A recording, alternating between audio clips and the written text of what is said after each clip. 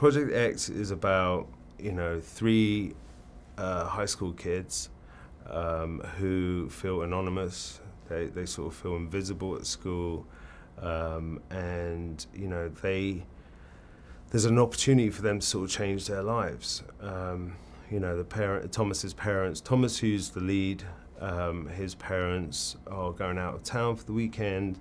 Costa, his best friend, is, you know, encouraging him to sort of throw this party that they've talked about.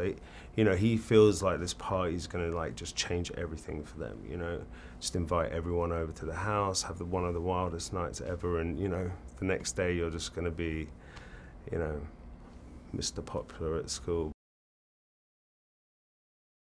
I think working with Todd, I mean, was a great opportunity. I learned a lot from him.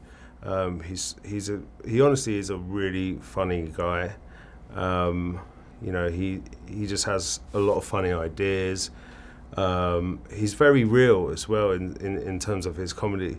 Like, he can make something that seems so outrageous feel very real.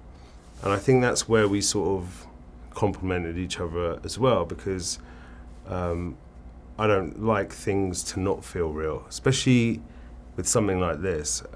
So we were very aligned like that. I think audiences can expect to have the most craziest experience, because really it's an experience movie. It's you know, it's a comedy. They're gonna laugh. They're gonna see things they haven't seen before. They're gonna feel things they haven't felt before, just through the way we shot this movie, and it's just an exciting movie to sort of watch. If you enjoy good music, you enjoy seeing some cool, exciting stunts, if you like seeing destruction, if you like seeing hot girls, if you like seeing good-looking guys, you know, this has everything. I love the idea of, you know, actually capturing some raw footage from some of the cast. I mean, some of the things real people do, you can't really stage, and you can't really, you can't board or shot list, or you know what I mean. So